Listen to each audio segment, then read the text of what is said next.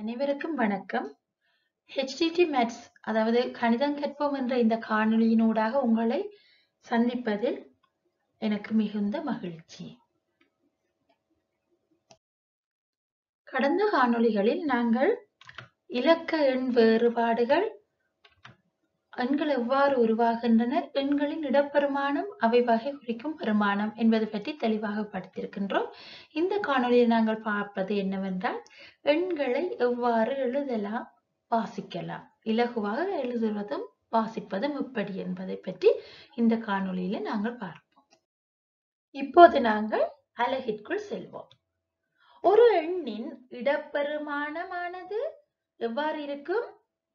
இறுதி இலக்கத்தில் இருந்து, அதாவது வலமிருந்து இடமாக நாங்கள் அந்த எண்ணிற்கான இடப்பெருமானத்தை போடுவோம். வலமிருந்து இடமாக ஒன்றுகள், பத்துகள், நூறுகள், ஆயிரங்கள் என்றவாறு அந்த எண்ணின் இடப்பெருமானங்கள் அமைந்து இருக்கும். இந்த எண்ணின் இடப்பெருமானங்களுக்கு பிறகு நாங்கள் இப்போது பார்ப்பது அந்த எண்களை எவ்வாறு எழுதலாம், வாசிக்கலாம். எண்களை எழுதுவதும் வாசிப்பதும் இலகுவாக எவ்வாறு செய்யலாம் என்று பார்ப்போம். இப்போ ஓரிலக்க எண்கள், ஈரிலக்க எண்கள், மூவிலக்க எண்கள், இவ்வாறான இலக்க எண்களை நாங்கள் இலகுவாக எழுதலாம், வாசிக்கலாம். வாசிக்க மண்ட இலகுவாக வாசிப்போம், அதனால இலகுவாக எழுதவும் முடியும். ஆனால் 4 இலக்க எண், 5 இலக்க எண், 6 இலக்க எண், அங்கால போக போக இலக்கங்கள் கூடும் பொழுது எங்களுக்கு அதனை வாசிப்பதோ எழுதுவதோ கடினமானதாக இருக்கும். இவ்வாறாக இருக்கும் கடினமான எண்களை எவ்வாறு இலகுவாக வாசிக்கலாம் என்று சொன்னால், அதன் வடிவத்தில் ஒரு சின்ன மாற்றத்தை கொடுத்து விட்டோம் என்றால் அதனை நாங்கள் இலகுவாக வாசிக்கக்கூடியதாக இருக்கும். இப்ப பாருங்கள், ஒரு எண் சொல்லுகிறேன், 7271. இதனை நான் இன்னொரு வடிவத்துக்கு மாற்றப் போகிறேன். பாருங்க, அந்த வடிவத்துக்கு பெயர் நியம வடிவம். எவ்வாறு இந்த நியம வடிவத்துக்கு மாற்றலாம் என்றால், பாருங்கள், எவ்வாறு நியம வடிவத்துக்கு மாற்றலாம் என்றால், ஒன்றுகள் என்ற இடம் இருக்குத்தானே, அந்த ஒன்றுகள் என்ற இடத்தில் இருந்து நாங்கள் அடுத்த 3, அதாவது 10கள், 100கள் என்ற 3 இலக்கங்களையும் ஒன்றாக எழுத வேண்டும். அதே மாதிரி இந்த அடுத்த இலக்கத்தை, அது தனியாக, இப்ப 7 நிக்குது இல்லையா, இந்த 7ஐ தனியாக எழுத வேண்டும். அதாவது இறுதியில் இருந்து, ஒன்றுகளில் இருந்து கடைசி 3 இலக்கங்களை தனியாகவும், பிறகு ஒரு இடைவெளி விட்டு மற்ற இலக்கத்தை தனியாகவும் எழுத வேண்டும். பாருங்கள், வந்திருக்கிறது, ஒரு இடைவெளி விட்டிருக்கிறோம், ஒரு சிறிய இடைவெளி. இப்ப பாருங்க, அடுத்த இலக்கத்தை 5 இலக்க எண் இருக்கிறது. அந்த 5 இலக்க எண்ணை பார்த்தீர்கள் என்றால் கடைசி 3ஐயும், 1, 10, 100 அந்த 3ஐயும் தனியாகவும், அடுத்த 2 இலக்கங்களை தனியாகவும் நாங்கள் எழுதுவோம். அதுக்கு இடையில் ஒரு சிறு இடைவெளி மூலம் இந்த எண்களை 3 3ஆக பிரிப்போம். பாருங்கள், இப்ப 3 இலக்க எண் வந்துச்சு என்று சொன்னால் எங்களுக்கு அது ஒரு பிரச்சனையும் இல்லை. ஏனென்றால் அந்த 3ஐயும் ஒன்றாகவே சேர்த்து எழுத போகிறோம். இப்ப பாருங்கள், 6 இலக்க எண் இருக்கிறது. கடைசி 3ஐ ஒன்றாகவும் அடுத்த 3ஐ ஒன்றாகவும் சேர்த்து நாங்கள் பிரித்து எழுதலாம். பாருங்க, ஒரு இடைவெளி ஒன்றின் மூலம் அந்த 3 3ஆக சேர்ந்த எண்களை நாங்கள் பிரித்து வைத்திருக்கின்றோம். அடுத்ததையும் பாருங்கள், 3 3ஆக பிரித்து வைத்திருக்கின்றோம். பாருங்கள், அடுத்த இலக்கமும் 3 3ஆக பிரித்திருக்கு. இறுதியில் இருந்து 3 3ஆக, முதல்ல இந்த 3ஐயும் எழுதுவோம், அடுத்தது அடுத்த 3ஐயும் எழுதுவோம், அடுத்தது அடுத்த 3ஐயும் எழுதுவோம். உங்களுக்கு இந்த இடைவெளி விடுவதில் சிரமம் இருந்தால் நீங்கள் அதுல ஒரு சின்ன காட்புள்ளியும் போடலாம்.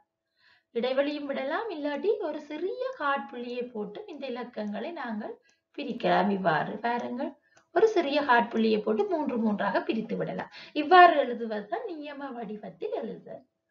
இது உங்களுக்கு விளங்கி இருக்கும் என்று நினைக்கிறேன். நியம வடிவத்தில் எழுதுதல் என்றால் என்ன? 3 3 இலக்கங்களாக வேறுபடுத்தி இறுதியில் இருந்து, ஒன்றுகள் என்ற இடத்திலிருந்து வேறுபடுத்தி எழுதுதல். இப்போது நாங்கள் ஒரு சாதாரண வடிவ எண்களை நியம வடிவ எண்களாக மாற்றி எழுதிவிட்டோம். அதாவது ஒவ்வொரு 3 3 தொகுதிகளாக பிரித்து எழுதியிருக்கின்றோம். இதனை இன்னும் இலகுபடுத்துவதற்காக நாங்கள் எண் வலயங்களாக பிரிக்க போகிறோம். என்னவாக பிரிக்க போகின்றோம்? எண் வலயங்களாக. எண் வலயம் என்றால் என்ன? பாருங்க, இந்த 3 இடப்பெருமானங்களை கொண்ட ஒவ்வொரு எண் தொகுதியையும் நாங்கள் எண் வலயம் என்று சொல்லலாம். இப்ப உதாரணமா பாத்தீங்கன்னா இந்த எண்ணை எடுப்போம். இதுல 2, 3 இடப்பெருமானங்களாக கொண்ட தொகுதிகள் இருக்கு. இது ஒரு தொகுதி, 7, 9, 8 6, 9, 8 இன்னொரு தொகுதி. இவ்வாறு இருக்கின்ற தொகுதிகளை நாங்கள் பெயர் போட்டு அதை பிரித்து வைக்க போகிறோம். அதுதான் எண் வலயம். இப்ப பாருங்க, இறுதியில இருந்து நாங்க பின்பக்கத்தில் இருந்து வலமிருந்து இடமாக நாங்கள் அந்த எண் தொகுதிகளை அமைக்க போகிறோம். அதாவது கடைசியாக இருக்கின்ற அந்த 3 இலக்க 1, 10, 100க்கும் நாங்கள் அலகு வலயம் என்போம். அடுத்து வார 1, 10, 100 1000 வலயம் என்போம்.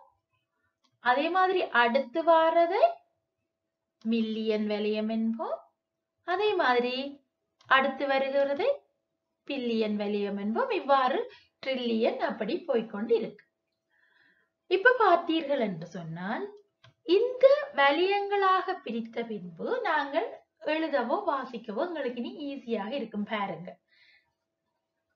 முதலாவது எண்ணை பார்ப்போம். 5 என்ற எண். அது எங்களுக்கு ஈஸியா வாசிக்க தெரியும். 5 அது அலகு வலயத்துல இருக்குது, 1க்கு கீழே இருக்குது. அதனால அது 5 என்று வாசிக்கின்றோம். அடுத்த இலக்கத்தை பாருங்கள், 2, 7. 2 இலக்க பாருங்க, 27. அடுத்தது ஒரு மூவிலக்க எண் 784. அது 3ம் அலகு வலயத்தில் இருந்ததால் எங்களுக்கு வாசிப்பதற்கு ஈஸியாக இருந்தது, இலகுவாக இருந்தது. இப்ப அடுத்த இலக்கத்தை பார்த்தீர்கள் என்றால் அது ஒரு 4 இலக்க எண். பாருங்க, அப்ப கடைசி 3 இலக்கமும் உங்களுக்கு வந்துவிட்டது அலகு வலயத்துக்குள். அடுத்த இலக்கம் 1000 வலயத்துக்குள் வருகிறது. அது எவ்வாறு வாசிக்கலாம்? நாங்கள் வாசிக்கும் போது முன்னுக்கு இருந்துதான் வாசிப்போம். அதாவது முதல்ல 1000 வலயத்தை வாசிக்க போகிறோம். பாருங்கள், 5 இருக்குது இல்லையா? 5 1000 5 1000 சேர்த்து சொல்ல போறோம். 5 1670. அங்க உங்களுக்கு வாசிக்க தெரியும் 670. அப்ப இதை சொல்லும் பொழுது திருப்பி பாருங்கள், 5670. பாருங்கள் அடுத்த உதாரணத்தை. கடைசி 3 அலகு வலயத்துக்குள்ள வந்துட்டது. அடுத்த 2 1000 வலயத்துக்குள்ள இருக்குது. பாருங்க, 1000 வலயத்துக்குள்ள எத்தனை இருக்குது? 10 இருக்குது. அப்ப நாங்கள் இதை வாசிக்கும் பொழுது 10,1091. அலகு வலயத்துக்குள்ள 91 மட்டும் இருக்கிறது. அதாவது 10,1091 இவ்வாறு வாசிப்போம். அடுத்த எண்ணை பாருங்கள், கடைசி 3 அலகு வலயத்துக்குள்ள வருகிறது. அடுத்த 3 1000 வலயத்துக்குள்ள வருகிறது. இப்ப வாசிக்கும் பொழுது எப்படி வாசிப்போம்? எதை முதல்ல சொல்லுவோம்? இந்த 1000 வலயத்தை 698 1000. இந்த 1000 சேர்க்க மறக்க கூடாது. 698 1798. 698 1798. அடுத்தது பாருங்க, 1000 வலயம் மில்லியன் வலயம். பாருங்க, இப்ப வாசிக்கும் பொழுது நாங்க முதல் முன்னுக்கு இருந்தே ஆரம்பிப்போம். அப்ப மில்லியன் வலயத்தில் என்ன இருக்கு? 3 மட்டும் இருக்குது. அப்ப 3உடன் அந்த மில்லியனையும் சேர்ப்போம். 3 மில்லியன். அடுத்தது 769 1000 சேர்க்க வேண்டும். என்ன? 769 1456. 3 மில்லியன் 769,456. அடுத்ததை பாருங்க, அலகு வலயம் 1000 வலயம் மில்லியன் வலயம் பில்லியன் வலயம். இது என்னன்னு சொல்லலாம்? 4 பில்லியன் 14 மில்லியன் 523,444.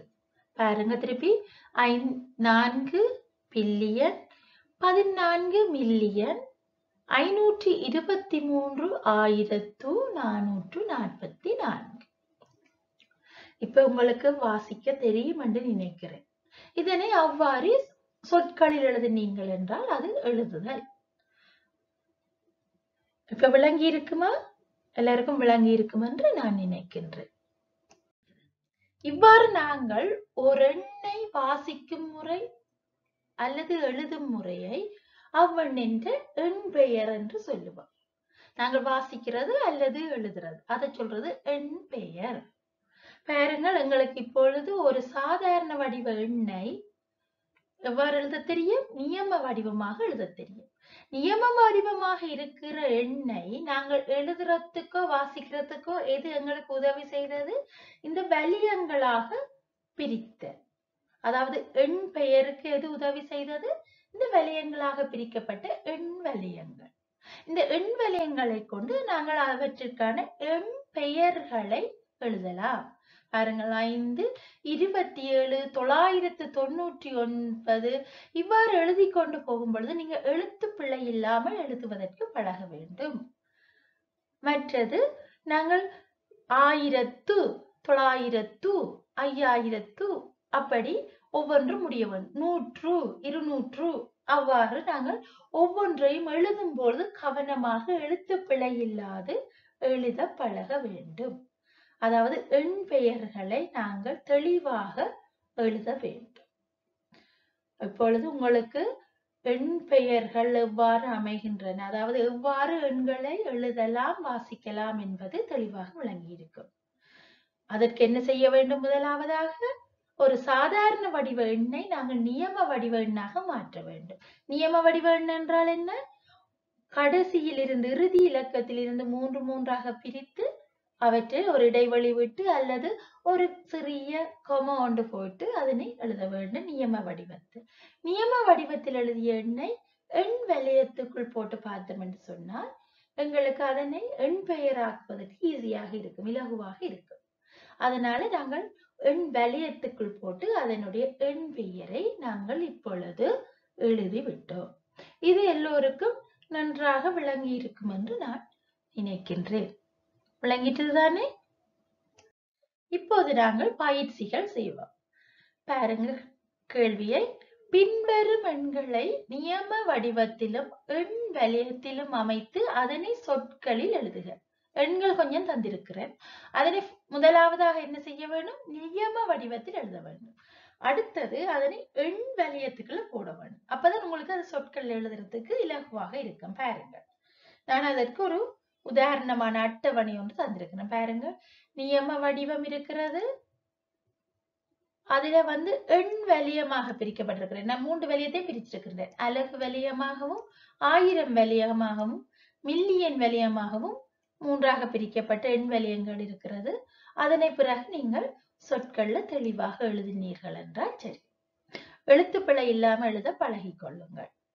வீட்டில் பயிற்சி எடுத்துக்கொள்ளுங்கள், எழுத்துப்பிழைகள் வராதவாறு.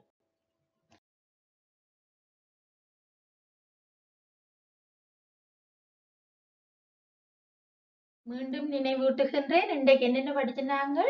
எண்களை நியம முறையில் எழுதுதல், எண்களை வலயங்களாக பிரிக்கிறது, அதற்கு பிறகு நாங்கள் எண் பெயரை எழுதலாம். 3 நாங்கள் இன்றைய அலகில படிச்சிருக்கிறோம். அடுத்த பகுதியாக நாங்கள் பார்க்க இருப்பது எண்கோடுகள். உங்களுக்கு ஏதாவது கருத்துக்கள் இருந்தால் நீங்க இந்த கமெண்ட்ஸ்ல தெரியப்படுத்துங்கள்.